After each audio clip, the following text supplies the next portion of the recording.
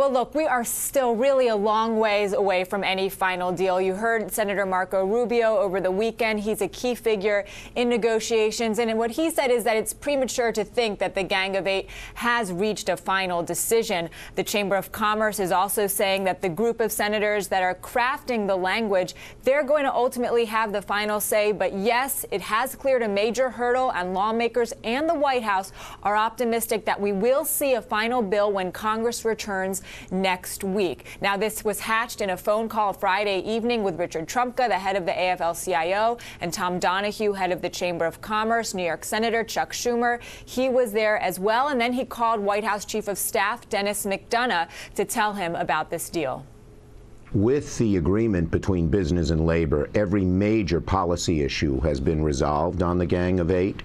Now, we've all agreed that we're not going to come to a final agreement until we see draft legislative language, and we agree on that. And so I am very, very optimistic that we will have an agreement among the eight of us next week.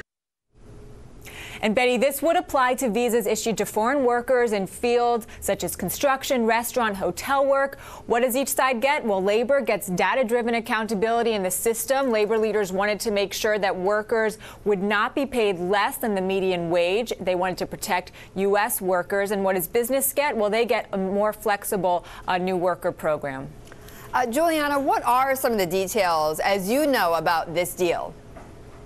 Well, one, we know that it would allow a path to citizenship for workers once they arrive. It would also establish something they're calling the Bureau of Immigration and Labor Market Research, and that would use labor market and demographic information to identify labor shortages and help set an annual visa cap. It would be funded through registered employee fees. Now, it would also create a guest worker program called the W Visa program. It would be for employers looking for workers in low-wage fields. It would also let workers petition for permanent status after working for 1 year. And there would be about 20,000 visas allowed for the first year. It would increase each year. In the fourth year, it would get up to 75,000 visas. And by year 5, that number would grow or decrease based on a formula that also includes the unemployment rate. Now, it could never exceed 200,000 visas per year. And construction visas would be capped at 15,000. What that does is it addresses the concerns of labor.